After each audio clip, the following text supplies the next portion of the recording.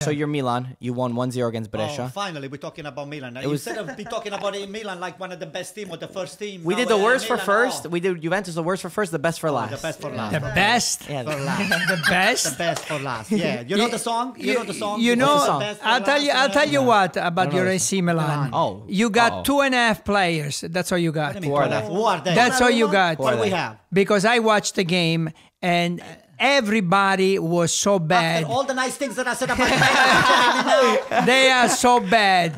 You know what you got? You got Theo, which is very good player. Yeah, he's phenomenal. Okay. You got Donnarumma, which is the best goalkeeper of the world, by the way. which is a good goalkeeper. Good. And then you know what else you got? Nothing. And what about the ass? Maybe that may be added. I give you another a couple guys add up to half. Yeah, a couple of guys here. Okay, maybe if you put a few players together. The right leg of Zlatan. Who?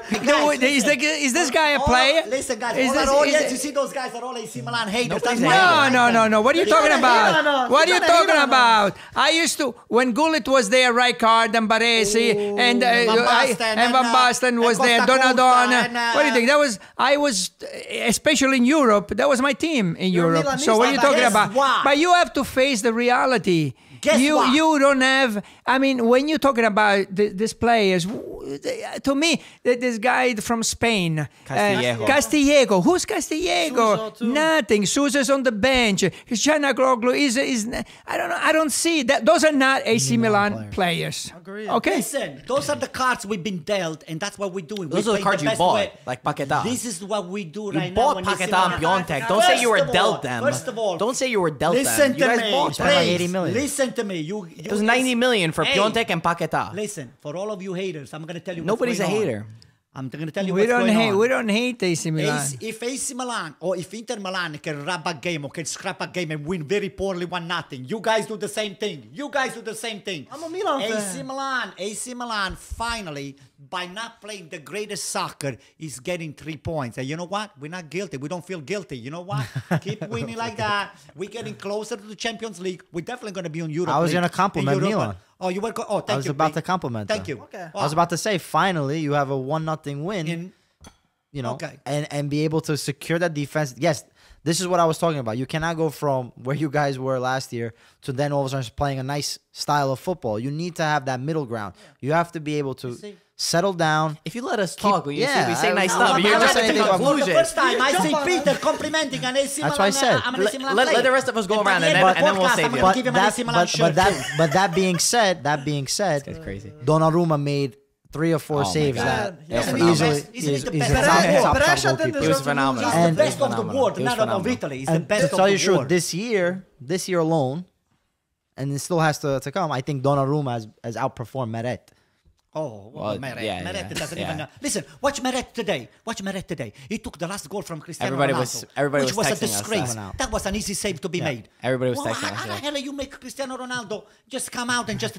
how do you let Cristiano Ronaldo do that? Yeah. But anyway, to continue with what he was saying, I think that Rebic, I mean, off the bench, I always like Rebic when I watch him with Croatia. And the spark that he brings once he comes in, I think this is his second game in a row and 3 goals. Yeah, all of them off the bench. He really brings a great spark. I can't remember who he swapped out for, but I remember thinking that I liked that move from Pioli. I thought Pioli did a good job to understand the situation and to put Rebic in. And Ibra, again, even when he's not involved, he is involved. And I think that you could see how he rubs off on Milan. By what other players are giving. Did he take Rafael Leao? He took Leao. He took Leao. And don't forget that Ibra put the final touch into the box over there. Then a couple of rebounds. No, I think it was a Brescia clearance. From time to time, AC Milan can be And listen, okay?